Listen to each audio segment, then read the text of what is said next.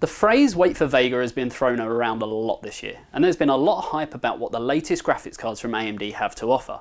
Unfortunately, even we had to wait for Vega, as stock on these cards has been so tight. The crypto miners have been snapping up everything, especially AMD cards, and what stock was left was snapped up by eager gamers trying to get to them before the miners do. Thankfully, we stuck to our guns, waited out the storm, and finally got a brand new Asus ROG Strix RX Vega 64 OC graphics card with 8GB of HBM2 memory, Aura Sync RGB lighting, and all those other buzzwords that gamers love so much.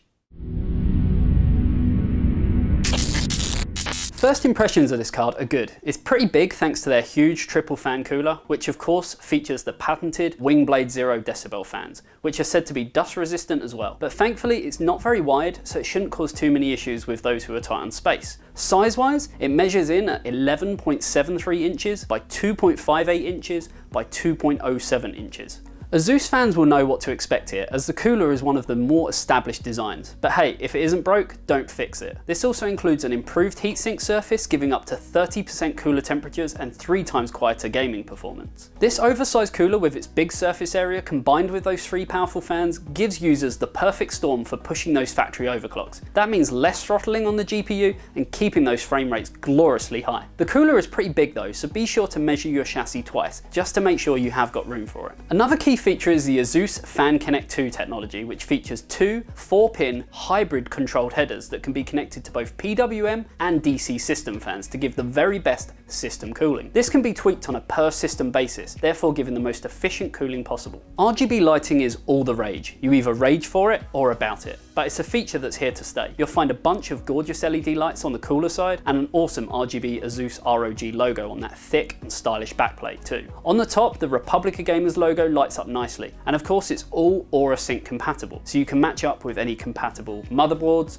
coolers, RAM, peripherals, and more simply by plugging into the RGB header on the end of the card and controlling it through the Asus software. There are 2 HDMI ports on this, which is great if you're rocking a monitor and a VR headset, such as the HTC Vive, as this means you won't need to constantly switch cables when going from one device to the other. There are 2 display ports and even a DVI port for those who still require it. Whether you're rocking multiple displays, VR headsets or more, it will hook up with ease. Power delivery is a bit rich, taking 2 8-pin connectors, but that's no fault of Asus, as the reference AMD design is exactly the same, and we know that historically AMD cards are usually a bit more thirsty than their Nvidia counterparts. Of course, with this card having a big overclock, it's easily going to need more power than virtually any Vega 64 on the market at the moment.